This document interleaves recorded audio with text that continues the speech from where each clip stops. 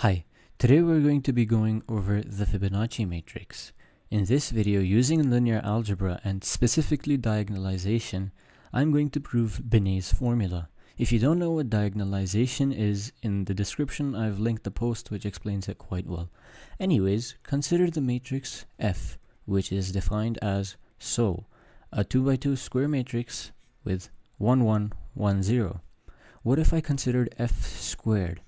I'm going to assume you know how to multiply two matrices together, but if you don't, a very nice trick I have is you take the row, you take the column, and the sum of products is actually going to be the value for where they intersect. So here we can see they intersect at the top left. So the sum of products, which means this times this times this plus this, would actually be equal to the top left value.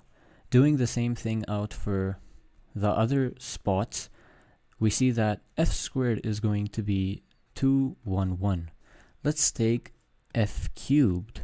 F cubed would be 2, 1, 1, 1, 0 times 1, 1, 1, 0. And multiplying this out, we'd get 3, 2, 2, 1. Let's now try F4.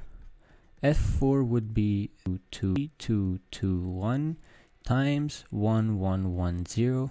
And if you do multiply this out, that's going to be 5, 3, 3, 2.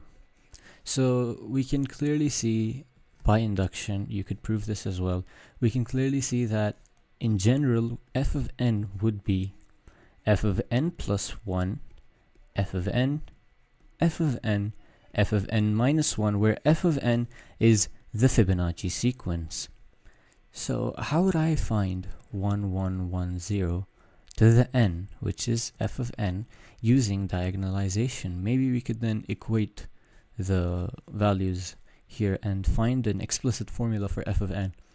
Well, if you're not aware of diagonalization, again, there is a post in my bio that explains it, but first we have to find the eigenvalues of f. So setting the determinant of f minus lambda I to be equal to 0, and if you don't know how to find eigenvalues, I've also linked a post in the description explaining that. But setting this determinant to 0, we'd have 1 minus lambda 1, 1 minus lambda equals 0, and that would mean we have minus lambda times 1 minus lambda minus 1 equals to 0. Expanding this out, we'd be left with lambda squared minus lambda minus 1 equals to 0.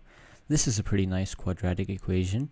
If we do solve it, we get lambda equals 1 plus or minus the square root of 5 over 2. And we see that this is the golden ratio, at least the positive part. So since there are two solutions, in other words, two eigenvalues, let's label the first one, lambda 1, as the golden ratio, which is 1 plus the square root of 5 over 2, and the second solution, lambda 2, as well the conjugate. That would be 1 minus the square root of 5 over 2. Let's now proceed to find the eigenvectors. So the eigenvector associated with lambda 1 would be, if we do try to find it, that's just setting up the equation. We know by the definition of eigenvectors that we'd have something like this going on here. So if we do expand this out, we have x plus y, and x equals to 1 plus, or this is well simply lambda 1 x lambda 2 y. And well, we then have, we know that no matter which equation we solve, we're going to end up with the same answer. So we have simply x equals lambda 2y, or well, let's try to solve the first one. X plus y equals 1 plus root 5 over 2 x. If we do shift to the other side, we get y equals square root of 5 minus 1 over 2 times x. Okay, that seems like a good enough eigenvector. So actually, we know that this is going to be simply minus lambda 2. So our eigenvector associated to lambda 1 is x times minus lambda 2x for any x, but of course we can just plug in x equals 1 as well and get a valid eigenvector. So for lambda 1 we have the eigenvector 1 minus lambda 2. Let's try to find the eigenvector associated with lambda 2. By the definition of eigenvectors again, we would have 1 1 0 times xy equals to 1 minus root 5 over 2 times xy. So again, expanding this out, I get x plus y, and simply x equals to 1 minus the root of 5 over 2x and 1 minus the root of 5 over 2y. We can equate the first row once again to find that y would be equal to minus square root of 5 plus 1 over 2x, which is simply minus lambda 1x. And again, we find that a eigenvector associated with lambda 2 is 1 minus lambda 1. Now we can set up the diagonalization. We know that, well, the diagonal is going to be full of the eigenvalues, which are lambda 1 and lambda 2, and then we'd have P.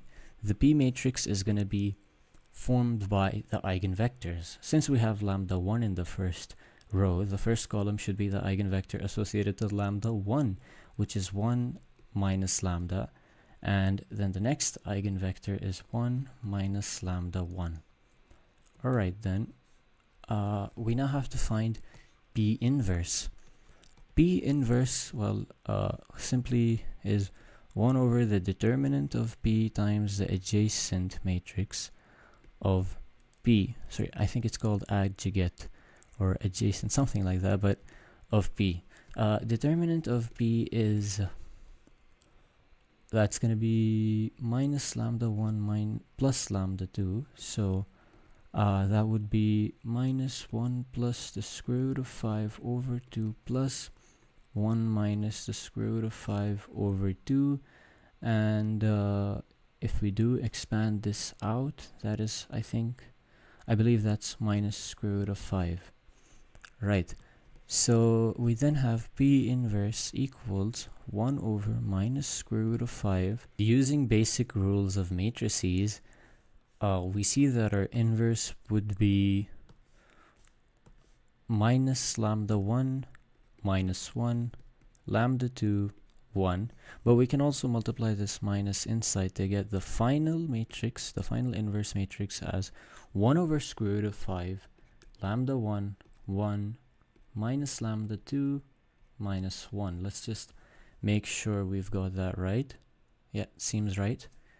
Okay, so our final answer would be, by the theory of diagonalization, our final answer would be Fn equals P times Dn, which is the diagonal matrix, times P inverse. Dn is quite simply lambda 1 to the n 0 0 lambda 2 to the n, and well, P inverse is this whole deal right here. So if I do multiply them together, let's see what I get. Again, multiplying the matrices, we get, this is lambda 1 to the n plus 1, and of course there's a 1 over square root of 5 on the outside. This is lambda n plus 1, and then the other side is lambda 1 to the n. Here we have lambda minus lambda 2 to the n plus 1, and that would be minus lambda 2 to the n, of course, times 1 over square root of 5.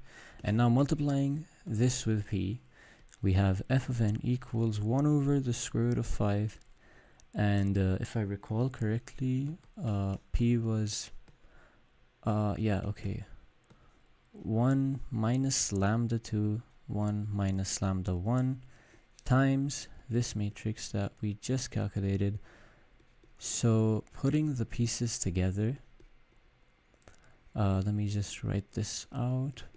It's very easy to get confused here, but putting the pieces together, this would be lambda 1 to the n plus, actually we know that f of n is well, f of n plus 1, f of n, f of n, f of n minus 1. So we only need to find the top right answer, and of course by the technique I just showed you, that means the sum product of this row with this column. So final answer for f of n would be, well, that's, you have lambda 1 to the n, and you have minus lambda 2 to the n. And of course there's a 1 over square root of 5 on the outside, and that would be the value of f of n. And actually that is exactly what Binet's formula is. If you want to write it in a more compact formula, you know that, well, these lambda 1 and lambda 2, they're the solution of lambda squared minus lambda minus 1 equals 0, and by Vieta's formulas we would then have lambda 1 lambda 2 equals to minus 1, which would imply lambda 2 equals minus 1 times lambda 1 to the minus 1. And if I do write lambda 1 as the golden ratio, we then have f of n equals 1 over square root of 5, the golden ratio, minus the golden ratio to the minus n. And that's Binet's formula. I hope you guys did enjoy this video. And again, if you want to review eigenvalues or learn, and if you want to review diagonalization or learn, you can check the links in my description. They have a very comprehensive explanation that is suitable for beginners. Hope you enjoyed this video. Please do leave a like and subscribe.